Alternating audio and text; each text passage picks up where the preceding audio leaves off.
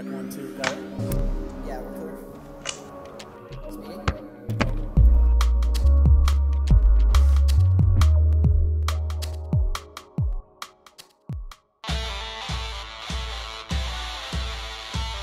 We're just normal dudes, you know? We like to skate, we like to do BMX, we like to go to the beach, we like to party. We're just having fun. Highly Suspect is the people's band.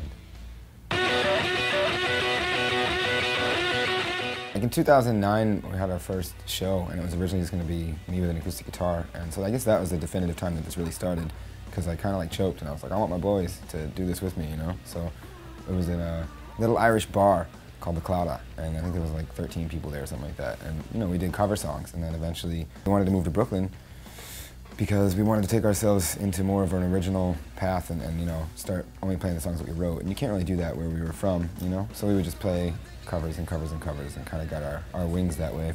You know, one thing led to the other. We found one person, they introduced us to another person, we started playing a lot of shows. You know, we just liked what we did, and we just wanted to keep going with it. And there was certain steps that we had to take in order to do that.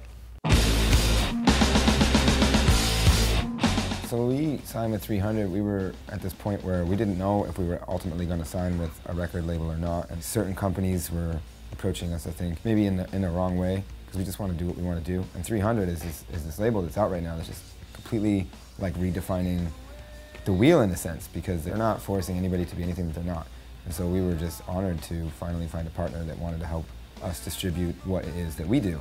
And I think we have really great label mates too. I mean, we've got Fetty Wap, we've got Young Thug, and this band Mainland who's killing it right now. It's kind of like a family vibe. It's a very creative and fun atmosphere, so loving it. My most memorable moment from recently was Lollapalooza. So many people came out to see us and they were all like singing the lyrics. That was incredible. We had no idea how that was going to turn out. I mean, we're such a baby band, and we were playing Lollapalooza. We played the first slot the first day, and it was like 1,000 people turned up. It was awesome.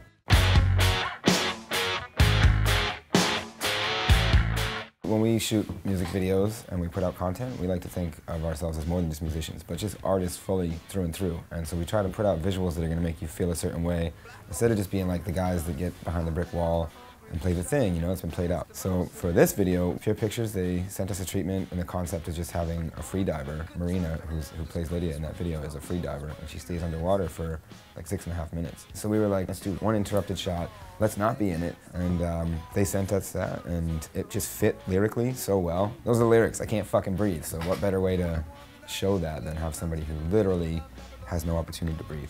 To me, it's like when you fall out of love, it feels like you're drowning and there's no escape. And so we left it at the end where you don't know if she gets out or not, and that's kind of all up to you. You know, and some people are kind of like mad about that, like, oh no, she dies, or like, oh, you're hurting her or something. That's not it at all.